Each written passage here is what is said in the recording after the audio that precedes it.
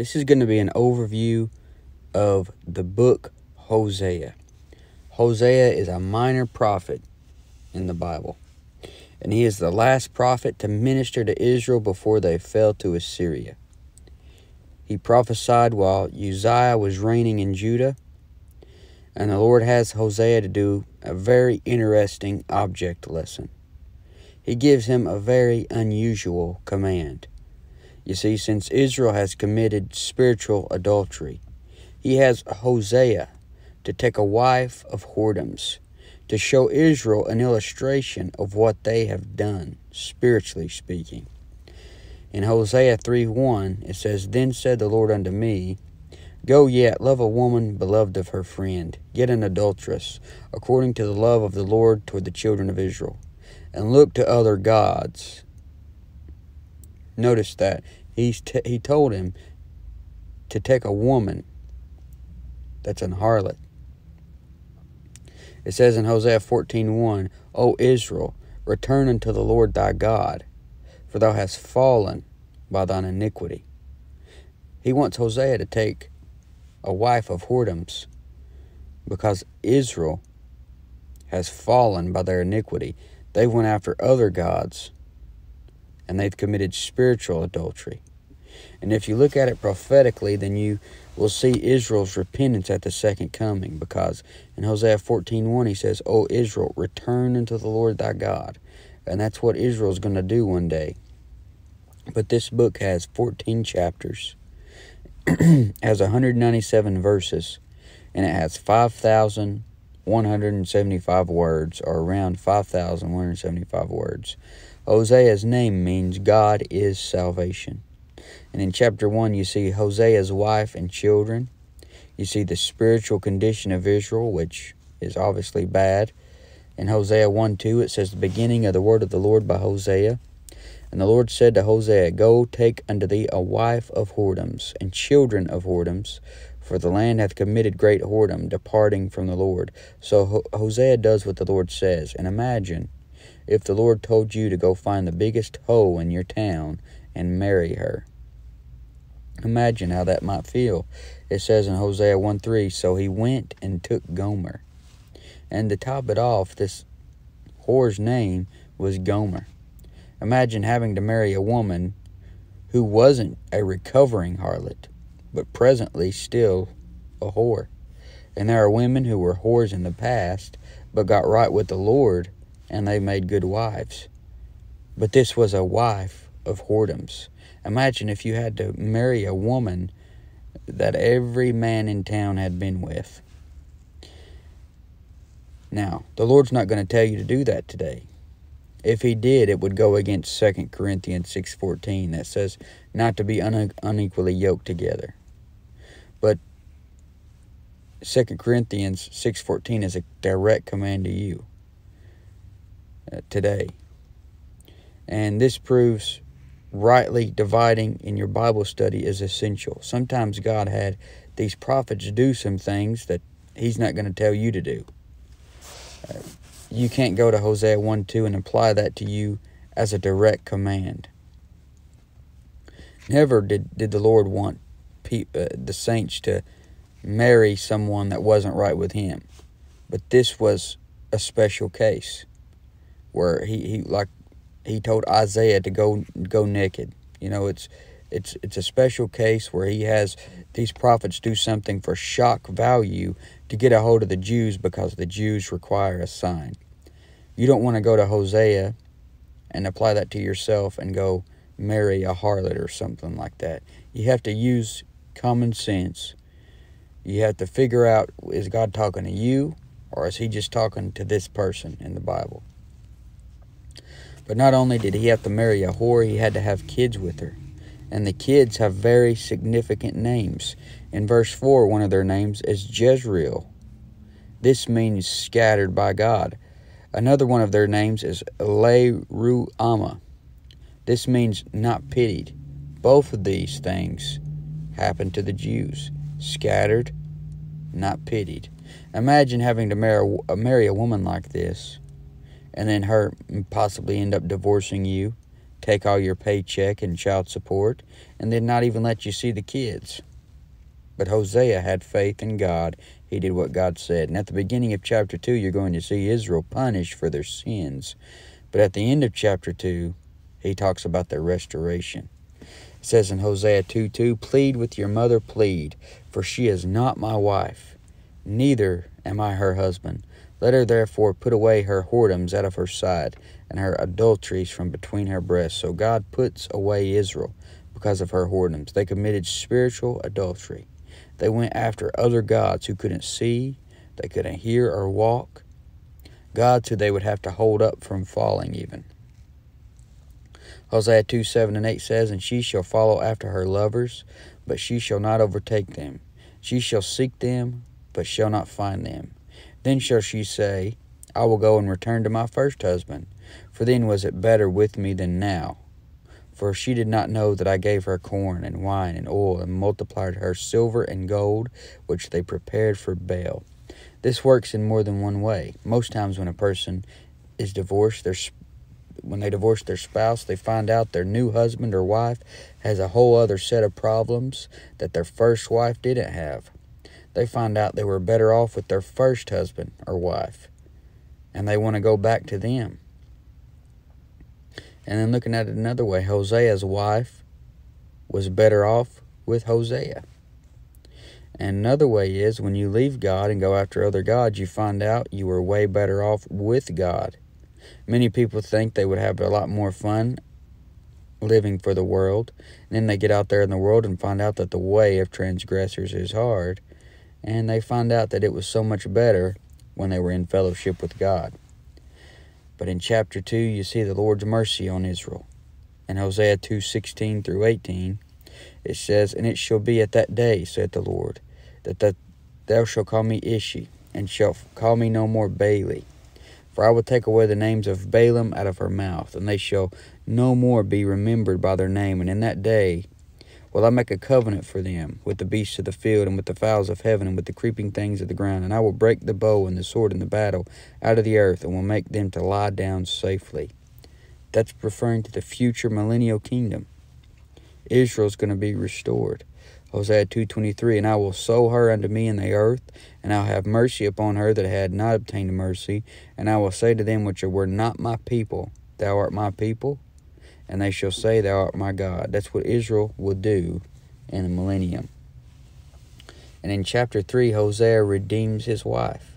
Hosea 3:2, it says, "So I brought her to me for 15 pieces of silver, and for an homer of barley, and an half homer of barley."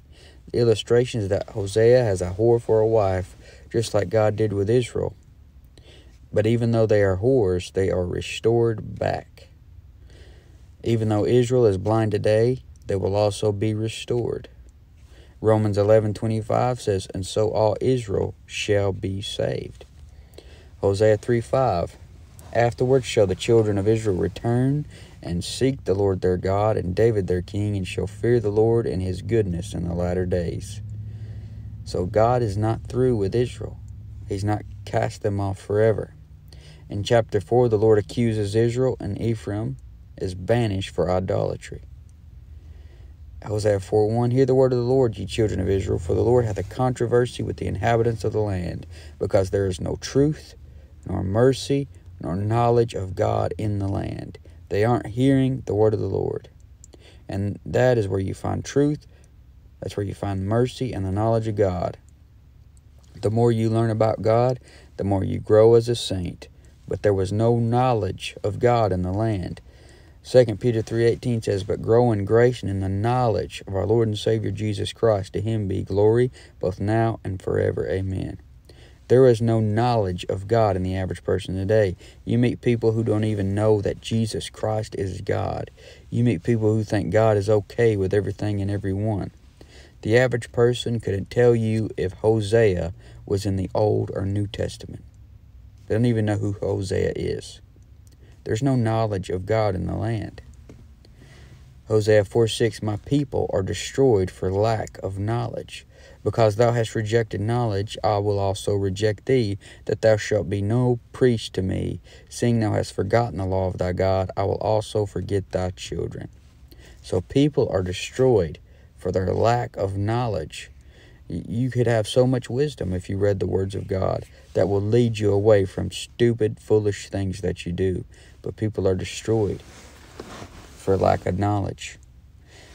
Verse 13 in Hosea 4 says, they sacrifice upon the tops of the mountains, and burn incense upon the hills under oaks and poplars and elms, because the shadow thereof is good.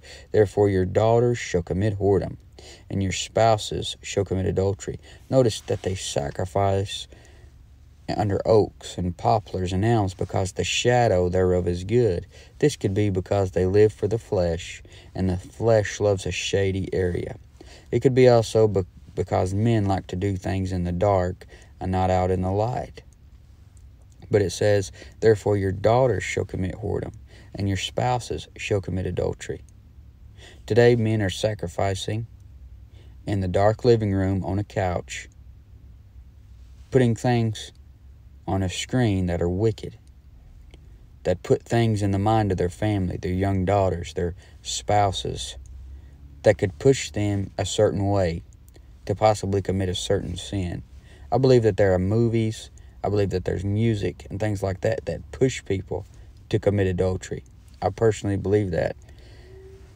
And John 3:19 says, and this is the condemnation, that light is come into the world.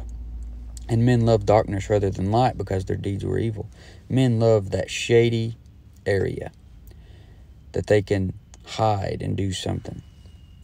But Hosea 4:14 says, I will punish your daughters when they commit whoredom. No, it says, I will not punish your daughters when they commit whoredom, nor your spouses when they commit adultery. For themselves are separated with whores, and they sacrifice with harlots. Therefore the people doth not understand shall fall. The people that doth not understand shall fall. Notice he said, I will not punish your daughters when they commit whoredom. Somebody might say, well, that's great. I can just do what I want with no consequence. But they're wrong. Punishment is better than no punishment. If God doesn't punish you, then that's a step above being punished. Not getting punishment is a punishment itself. Because if you don't get punished, you just keep right on doing what you're doing with no resistance, and you just continuously get worse. And if God punishes you, then maybe you'll hit rock bottom and do better. It's like a drug addict. If their parents keep giving them money, giving them food and vehicles, and pampering their flesh, then they never hit rock bottom. Their sins, in a sense, don't get checked like they would if their parents don't support them. So they continue being pillheads for the rest of their life. And this guy said the other day that he won't ever help or give money or food to drug addicts, because he said the only way him and his friends got off drugs is because people stopped helping them. Then he finally hit bottom and got off the drugs. If God quits punishing you, you're in trouble. You'll keep going right along doing what you're doing without getting checked for it. And you will go further and further down the path of destruction. In chapter 5, it talks about the punishment coming for Israel and Judah. He talks about how he will come at Ephraim like a young lion. In Hosea 5:15, it says, I will go and return to my place till they acknowledge their offense and seek my face. In their affliction they will seek me early. Don't be like them. Don't wait till last minute to seek his face. Don't wait till you're in affliction. Seek him now while everything's going good. Then when things go bad, you've already been in fellowship with him. In chapter 8, you see that you reap what you sow. Hosea 8:7 says, for they have sown in the wind, and they shall reap the whirlwind. And the Bible says that in the New Testament. Be not deceived, God is not mocked, for whatsoever man soweth, that shall he also reap. It says in Psalms, the wicked shall be turned into hell, and all the nations that forget God. And Hosea 8:14 says, for Israel hath forgotten his Maker, and buildeth temples. And Judah hath multiplied fenced cities, but I will send a fire upon his cities, and it shall devour the palaces thereof. They forgot God. In chapter 9, you see the prophecy of Israel's coming punishment when they were put into captivity by Assyria. It says in Hosea 9:3, they shall not dwell in the Lord's land, but Ephraim shall return to Egypt, and they shall eat unclean things in Assyria. It says in verse 7, the days of visitation are come, the days of recompense are come. Israel shall know it. The prophet is a fool, the spiritual man is mad, for the multitude of thine iniquity and the great hatred. You see that to the world the prophet is a fool. The spiritual man is mad. To this world, if you're living right and you're trying to live for God, you're going to look foolish to the world. The preaching of the cross is to them that perish foolishness. They said Jesus was beside himself. They said to Paul, much learning doth make thee mad. Paul said, I'm a fool for Christ's sake. See, to the world, that's how you look. In chapter 10, you see the fruitlessness of Israel. In Hosea 10:8 talks about their high places. And they're going to say, it says, and they shall say to the mountains, cover us, and to the hills, fall on us. That's a prophecy of what's to come in the tribulation. And it says, the thorn and the thistle shall come up on their altars. Those altars they have, weeds and thorns and thistles, are going to be around it so high you couldn't even pay a man to weed eat it. It's going to be so bad. But this verse looks forward to the tribulation, when men are going to hide in the dens and rocks of the mountains from Jesus Christ coming on a white horse. And then in chapter 11, you see the Lord's love for Israel. It says in Hosea 11:1 and 2, when Israel was a child, then I loved him and called my son out of Egypt. As they called them, so they went from them. They sacrificed unto Balaam and burned incense to graven images. Imagine your wife or husband stepping out on you with another person. That is how the Lord felt concerning what Israel did to him. But in verse 10 it says, they shall walk after the Lord. He shall roar like a lion. When he shall roar, then the children shall tremble from the west. See, the Lord's coming back as a lion of the tribe of Judah. And he's coming back and restoring Israel, who he loves, even though they went into spiritual adultery so many times. Chapter 12, the Lord has a controversy with Judah. The Lord is going to give it back to them as hard as they dished it out. It says in verse 2, the Lord hath also a controversy with Judah, and will punish Jacob according to his ways, according to his doings will he recompense him. In the lake of fire you will burn according to how wicked you were here. And Jesus talks about a greater damnation that some will receive. You're going to get it as good as you give it out. The worse you live and the more evil you are, the more you'll be punished in hell if you're lost. God is fair. He gives you according to your doings. For a safe man, you will pay for your sins in this life and not in hell, but you're going to get it back. Chapter 13, you see the judgment from God on Israel. And he says in Hosea 13:1, when Ephraim spake trembling, he exalted himself in Israel, but when he offended in Baal, he died. As Jesus said in Matthew 23:12, and whosoever shall exalt himself shall be abased, and he that shall humble himself shall be exalted. So they were living for self, going after false gods, Baal, for instance. And when Ephraim did that, he died. Hosea 13:2, and now they sin more and more, and have made them molten images of their silver, and idols according to their understanding, all of it the work of the craftsmen. They say of them, let the men that sacrifice kiss the calves. Notice craftsmen made these images. They could have used their craft for good, yet the devil recruited them and they are using it for evil. What are you doing with your God-given abilities? Are you using it for the devil, or are you using it for the Lord? Are you singing for the Lord? Are you drawing for the Lord, painting, whatever it may be for the Lord?